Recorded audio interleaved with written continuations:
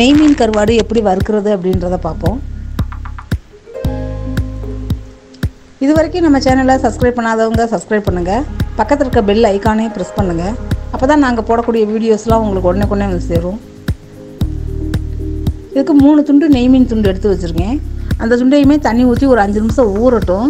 ஊறினதுக்கப்புறம் நல்லா சுத்தமாக கழுவி இன்னொரு 2 தண்ணி ஊற்றி நல்லா கழுவிட்டு இப்படி பொடியாக கட் பண்ணி எடுத்து வச்சுக்கலாம். கட் பண்ண துண்டையுமே அப்படியே எண்ணெயில் போட்டுறாமல் நல்லா உருண்டையாட்டம் நல்லா டைட்டாக ஊட்டி வச்சுக்கிட்டோம்னா உங்களுக்கு எண்ணெயில் போடையில் உதிர்ந்துராது. நம்ம எப்படி துண்டு போடுறோமோ அதே மாதிரி அந்த துண்டு இருக்கும். இல்லைன்னா நெய்மீன் துண்டுனால எண்ணெயில் போடவுமே அப்படியே உதிர்ந்துடும். நல்லா எல்லாத்தையும் இப்படி உருண்டையாக பிடிச்சி வச்சுக்கலாம்.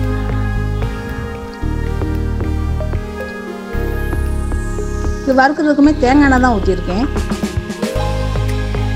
தேங்காய் எண்ணெயுமே அப்படி லேசாக சிம்மிலே வச்சுருக்கணும். ரொம்ப ஹையில் வச்சோம்னா உங்களுக்கு சீக்கிரம் கருகுன மாதிரி போயிடும் கருவாடு. அதனால் சிம்மிலே வச்சு இப்படி ஒன்றா போட்டுருவோம். எல்லா துண்டையும் போட்டுருவோம். ஒரு சிலர் இதோட மிளகாத்தூளும் போடுவாங்க. மிளகாத்தூள் போட்டால் எண்ணெயில் போட அப்படி கருகுன மாதிரி போயிடும். அதுக்காக தான் நான் இப்போ வெறும் கருவாடு மட்டும் தான் போட்டிருக்கேன். அதையுமே லேசாக அப்படி ஒன்றா மெதுவாக திருப்பணும். எல்லாத்தையும் ஒன்றா திருப்பிடுவோம்.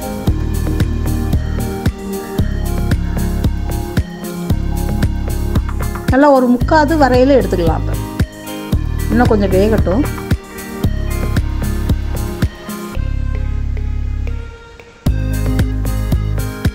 இப்போ எல்லா துண்டையும் எப்படி தனியாக எடுத்து வச்சுருவோம். இப்போ இதே எண்ணெயிலேயே சின்ன வெங்காயம் கட் பண்ணி வச்சுருக்கேன் 1 கப்பு. அதையும் போட்டுருவோம். சின்ன வெங்காயத்தை போட்டு சின்ன வெங்காயமே நல்லா வேக விடணும். இதில் இதுக்கு வந்து நான் 1 துளி மட்டும் உப்பு சேர்த்துருக்கேன். உங்களுக்கு உப்பு நிறையா சாப்பிடாதவங்க போட வேணாம். ஏன்னா கருவாடை வந்து ரொம்ப நல்லாவே கழுவிட்டோம். அந்த வெங்காயம் வதக்கிறதுக்காக உப்பு 1 துளி சேர்த்துட்டு கருவேப்பிலை கொஞ்சம் சேர்த்துருக்கேன். நல்லா அந்த வெங்காயம் வந்து நல்லா பொன்னிறமாக வர்ற வரைக்கும் நல்லா வதங்கணும். இதோட இப்போ ஒரு 1/4 ஸ்பூன் மஞ்சத்தூள் சேர்த்துருக்கேன். ஒரு சிலர் பச்சை மிளகாவும் போடுவாங்க. பச்சை மிளகா போட்டால் மிளகாத்தூள் போட வேண்டியதில்லை. நான் பச்சை மிளகா போடாதனால மிளகாத்தூள் 2 ஸ்பூன் போட்டிருக்கேன். இந்த மிளகாத்தூள் வெங்காயம் இதெல்லாம் போட்டோம்னா உங்களுக்கு சாப்பாடுலேயே போட்டு சாப்பிட்லாம். ரொம்ப நல்லாயிருக்கும். இதோட இந்த கருவாடையும் சேர்த்துக்கலாம். சேர்த்துனதுக்கப்புறம் ரொம்ப கிண்டாமல் அப்படியே லேசாக கிண்டி விடணும். கிண்டி விட்டோம்னா தான் அந்த கருவாடும் இன்னும் கொஞ்சம் நல்லா வேகும்.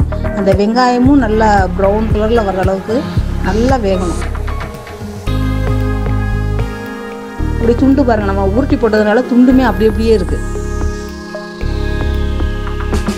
நல்லா இந்த அளவுக்கு நல்லா எல்லாம் நல்லா வெந்து வரட்டும். இது சாம்பார் சாதம், ரசம் சாதம் இதோட வச்சு சாப்பிட்றதுக்கு ரொம்ப டேஸ்ட்டாக இருக்கும். இந்த கருவாடு வறுத்தோம்னாலே சாப்பாடுமே நமக்கு கூட கொஞ்சம் தான் ஆக்கணும். அந்தளவுக்கு சாப்பிட்றதுக்கே ரொம்ப நல்லாயிருக்கும். கருவாடு இப்போ நல்லா வந்துருச்சு. வாசமே ரொம்ப நல்லாயிருக்கும்.